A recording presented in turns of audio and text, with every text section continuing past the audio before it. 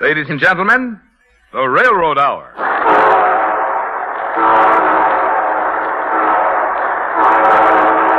And here comes our star-studded show train.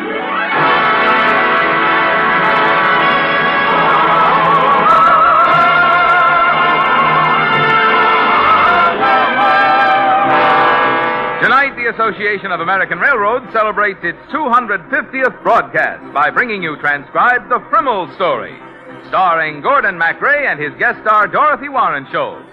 Our choir is under the direction of Norman Luboff, and the music is prepared and conducted by Carmen Dragon. Yes, tonight a salute to the Dean of the World of Operetta is brought to you by the American Railroads, the same railroads that bring you the food you eat, the clothes you wear, the fuel you burn, and the multitude of other things you use in your daily life. And now, here is our star, Gordon MacRae.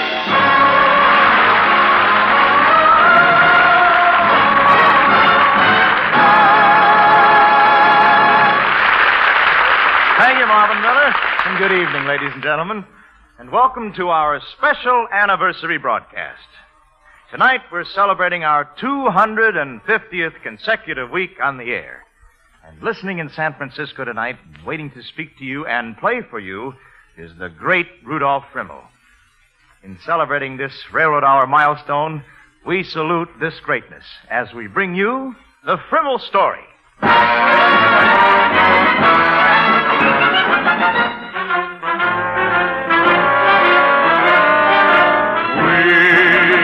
are the Musketeers.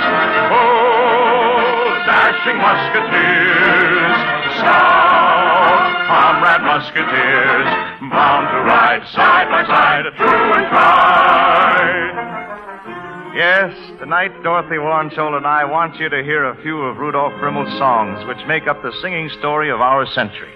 Someday, when the winter is over,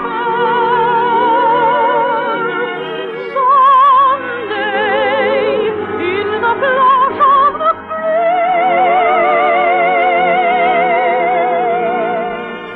The Vagabond King, Rosemarie. Firefly, Three Musketeers. Oh, these operettas have been part of our growing up, the musical fabric of our lives. Sounds of silver cymbal, tambourine and timbrel, struck by fingers nimble to some sweet lay. Tunes are tinkling, tiny feet are twinkling, breath of rose are twinkling, neath cool fountain spring. Melodies that never die. Songs that sing themselves across the years. Oh, Rosemary, I love you.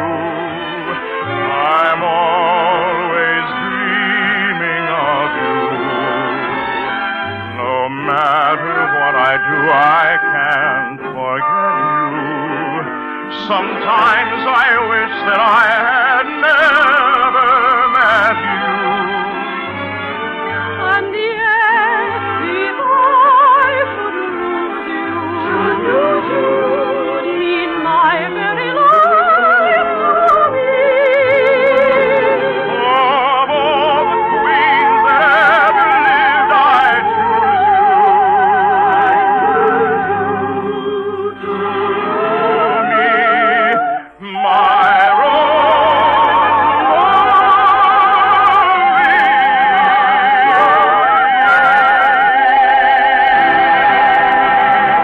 You want to hear about the man who wrote those wonderful songs? Well, the Friml story begins on the birthday of Charles Rudolph Friml, whose father was a baker in the city of Prague, Bohemia. And while he was just a little boy, his father came home one day with an earthquake, an explosion.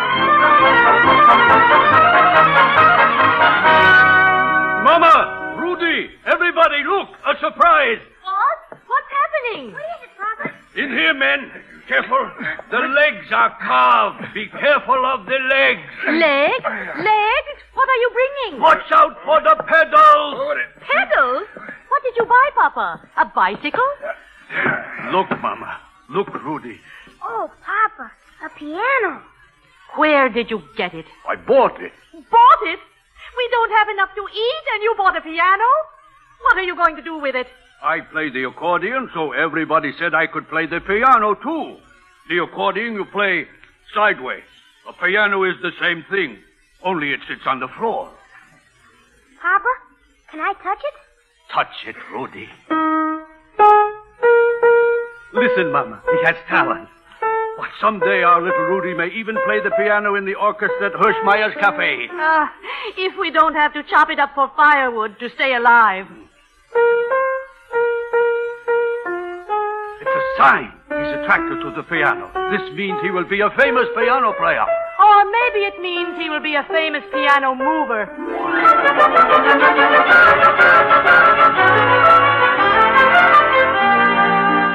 Well, that's how Rudolph Friml first shook hands with the piano. It was a warm winter that year in Prague, so they didn't have to chop it up for firewood. And they sold enough kuchen in the bakery shop so they could afford to give Rudy piano lessons.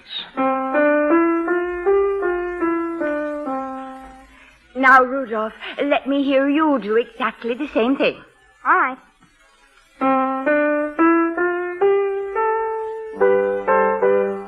Oh, no. You're not doing it right at all. I like it better this way. Rudolph, you'll never learn anything about music unless you do it the way I tell you to. It's my Papa's piano, and I'll play it the way I want to.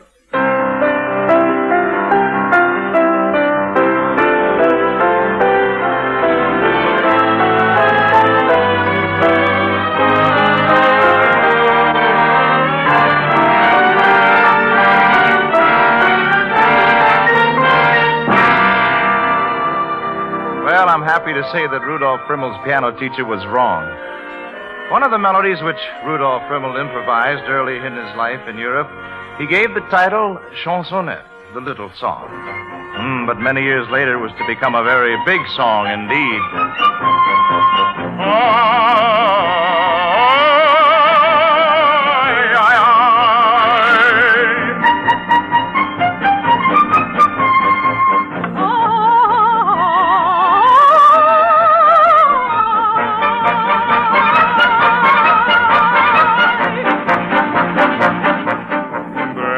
Song in the air, but the fair senorita doesn't seem to care for the song in the air. I'll sing to the mule if you're sure he won't think that I'm just a fool serenading a Amigo mio, does she not have a dainty bray? She listens carefully to each tune you play. La bella senorita, eh? Si mi muchachita. She'd love to sing it too if only she knew the way. In her voice is a song, and all that the lady can say. Sing a song in the air, but the fair senorita doesn't seem to care for the song in the air. But try as she may, her voice is a song, and all that the lady can say is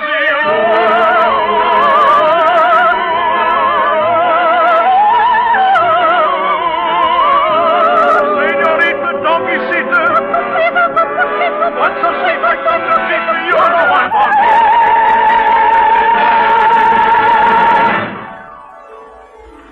Now, anyone who sets seriously about the music of writing love songs should fall in love. So maybe you'd like to hear about Rudolph Friml's first girlfriend. It was a love story, something like an operetta that Rudolph Friml might have written himself. Her name was Rose, and her father was a perfume manufacturer, one of the wealthiest men in Prague. Rose and her father lived in a huge mansion with more rooms than there were buns in the Friml bake shop. And Rudy sent her the only kind of love letter he knew how to write.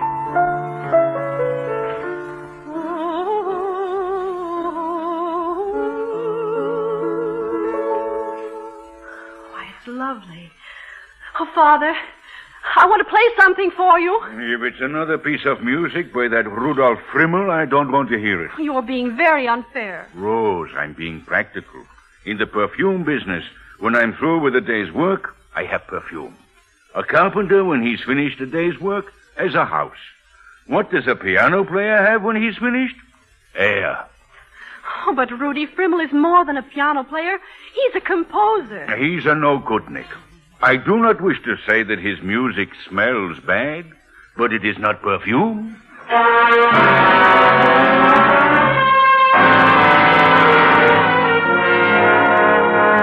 They say that no one ever forgets his first love. And perhaps many years later, when he was writing the score for Vagabond King, Rudolph Friml may have been thinking of a boyhood sweetheart in a big mansion in the city of Prague when he wrote, "Only a rose I give you, only a song dying away, Only a smile to keep in memory until we meet another day.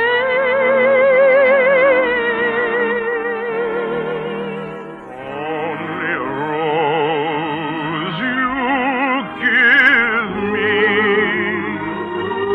Blushing as blushing as roses do. I'll bring along a smile or a song for anyone. only a rose.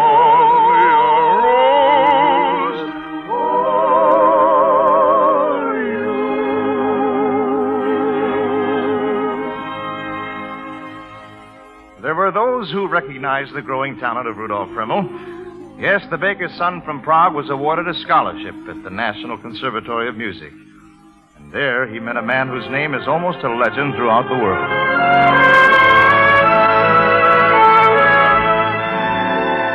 Did you wish to see me, Mr. Dvorak? Yes.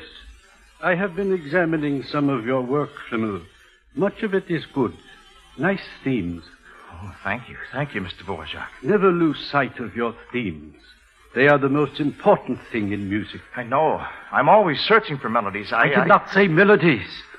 I said themes.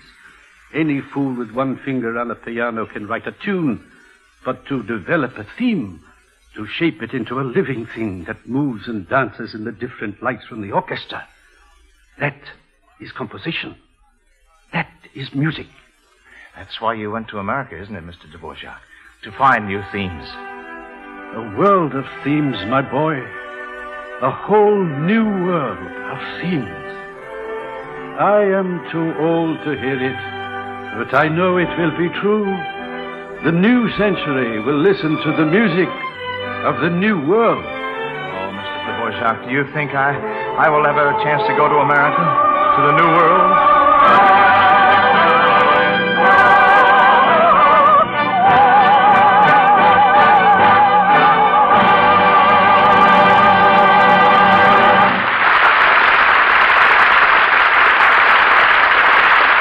In just a moment, we'll return to the second act of the Friml story. Since the end of World War II, you and all of us have benefited tremendously from an exciting and dramatic wave of improvements in America. New wonder drugs, new things to eat and wear, new home appliances, and the emergence of television are only a few of the changes that have put their mark on our everyday life. And keeping pace with these developments have come exciting new advances in railroading. In the last 8 years, for example, America's railroads have virtually revolutionized the nature of the power that hauls most everything you eat, wear, and use. Yes, the mighty power of 18,000 efficient new diesel-electric locomotive units has been put at your service in the last 8 years alone. And that's not all. Beautiful new passenger equipment has brought a kind of comfort and convenience never before imagined. More than 500,000 new freight cars have rolled out on the steel highways of the railroads to help speed the goods America depends on. 12 million tons of shining new steel rail and 300 million new chemically treated cross ties have been put into service. New electronic and communications equipment has helped the railroads set records in safety and efficiency. Yes, despite the fact that the returns on railroad investment are among the lowest of any major American industry, the railroads have spent one of the largest sums on record, $8 billion of their own money, to improve their equipment and service to you. These railroads are America's basic form of transportation, vitally necessary to the nation's progress and strength. And because that will continue to be true, the railroads will continue to build for still better service and greater efficiency in the job of providing America with its number one form of transportation.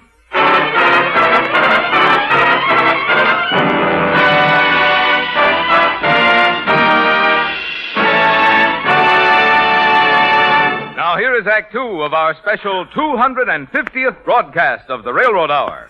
A salute to one of the greatest operetta composers of all time. The Friml Story, written by Lawrence and Lee, starring Gordon MacRae and Dorothy Warren Scholes. Sons of toil and danger, will you serve a stranger and bow down to Burgundy? Sons of shame and sorrow, will you cheer tomorrow for the crown of Burgundy? Onward, onward, swords against the foe. Forward, forward, the lily banners go. Sons of France around us, break the chain that bound us down, down, down with Burgundy. Sons of toil and danger, will you serve a stranger and bow down to Burgundy? Sons of shame and sorrow, will you cheer tomorrow for the crown of Burgundy? Onward, onward, swords against the foe. Forward, forward, the lily banners go. Sons of France around us, break the chain that bound us down, down, down with Burgundy. Oh, what a song. Well, it probably won't come as much of a surprise to you, but Rudolph Friml found his way to the New World. In Carnegie Hall, he played his own piano concerto with Walter Damrosch and the New York Symphony. Everyone hailed his piano artistry, acclaimed his amazing powers of improvisation. And Rudolph Friml might be honored today only as a great concert pianist and a composer of serious orchestral works. But as it happened, a temperamental woman lost her temper and changed the whole course of Rudolph Friml's life.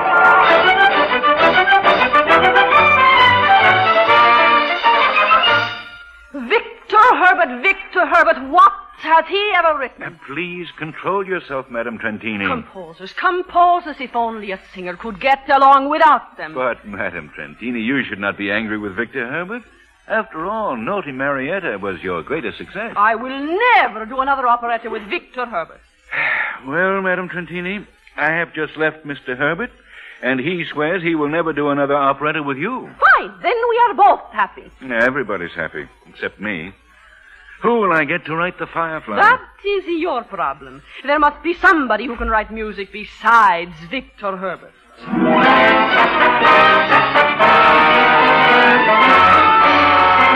Now, wait, Mr. Friml, before we go in, it is clearly understood if Trentini likes the song, you're hired. But, Mr. Hammerstein, what can I do to make sure the lady will like me? Nothing. Just play the music. Any word you say to a temperamental singer is certain to be the wrong thing. I should say nothing at all? Well, perhaps as you're leaving, you might say that you're glad to have met her. I hope I will be glad. Now, here we go. Into the lioness's den. Ah, Mr. Hammerstein, you are late. Madame Trentini, allow me to present the distinguished European composer, Mr. Rudolph Friml. Does he speak English? Not a word. He doesn't look very bright. Here's the music of one of his compositions. He'll accompany you. Giannina Mia. We'll change the title. Try it, Madame Trentini. Try it, please.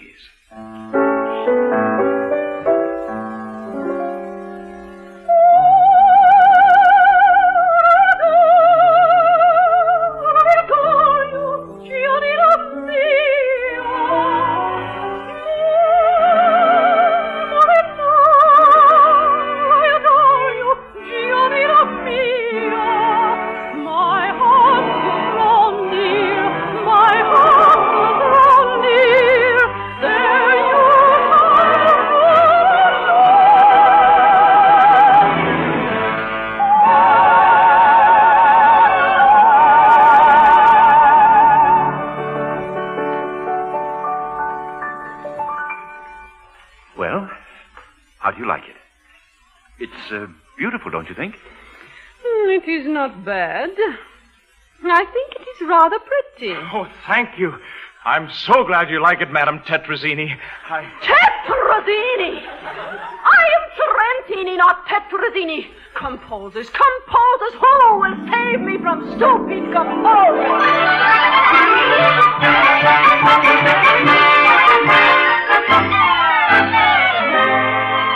Well, in spite of Trentini's temperament, Rudolph Friml got the assignment to write his first operetta. All through the rehearsals of The Firefly, the baker's son from Prague was sure he had not conquered the New World. The evening the Firefly was to open, he even took a nap in his New York apartment. Nobody thought to awaken him. And the composer didn't reach the Lyric Theater until the curtain was coming down on the finale. Twinkling light, you see the tender light, my baby.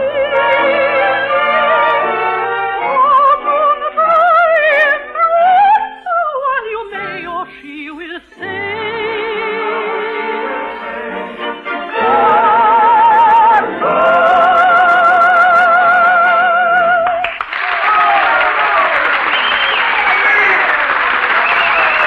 Listen to that applause. We've got a hit, everybody. It's a hit. Oh, where is Mr. Friml? I want to see Mr. Friml. Here I am, Madame Trentini, Tetrazzini, Cacciatore, call me anything you like. Just keep on writing music like this, Mr. Friml, for the rest of your life.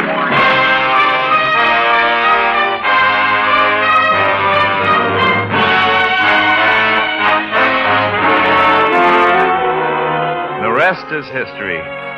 The music that Rudolph Friml has written is part of my life, part of your life, part of the history of this nation and of the world. In fact, we can hardly imagine a world in which these songs did not exist.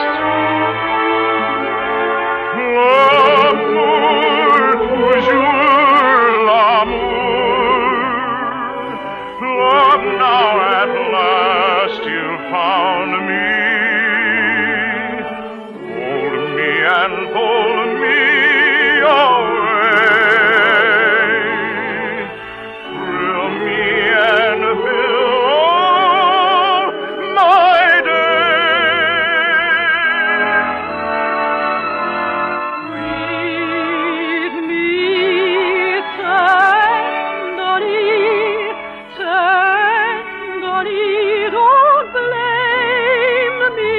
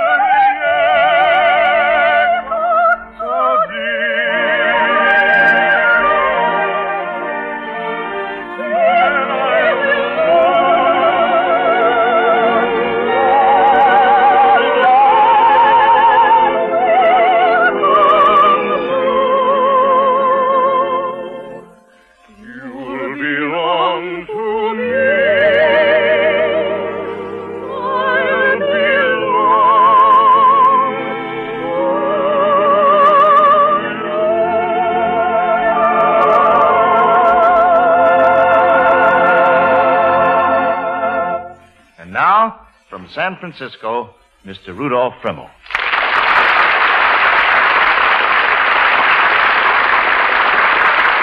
Thank you, Mr. McRae, for asking me to be the part of your celebration of the 250th broadcast of the Railroad Hour. It was good to hear you sing some of my old songs. But now, I would like to play for you one of my numbers, which I have just composed from my newest Broadway show.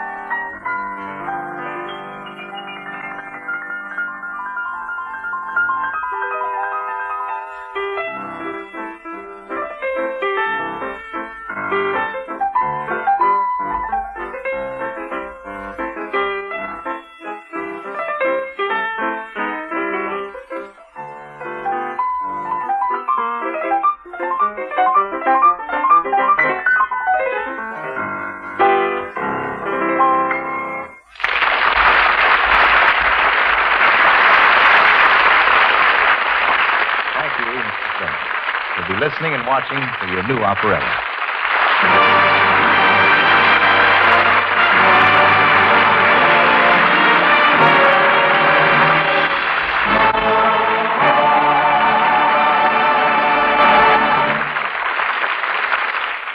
Wasn't that a thrill, ladies and gentlemen?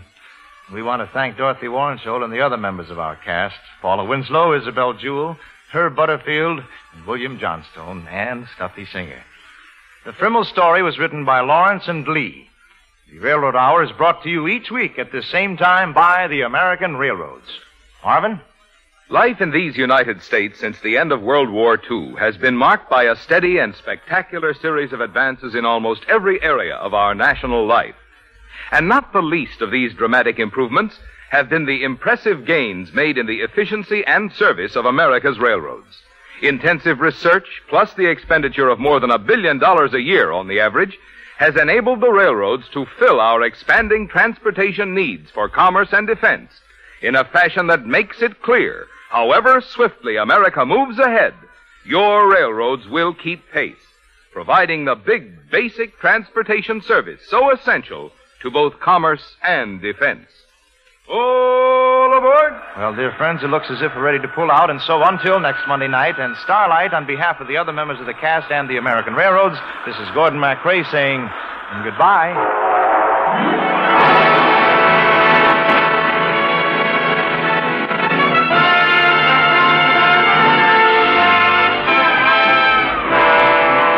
The Railroad Hour was transcribed in Hollywood. Gordon MacRae may be seen in Warner Brothers' The Desert Song in Technicolor. Our choir was under the direction of Norman Luboff, and our music was prepared and conducted by Carmen Dragon. Until next week, this is Marvin Miller saying good night for the American Railroads. Now, stay tuned for your Monday night of music on NBC.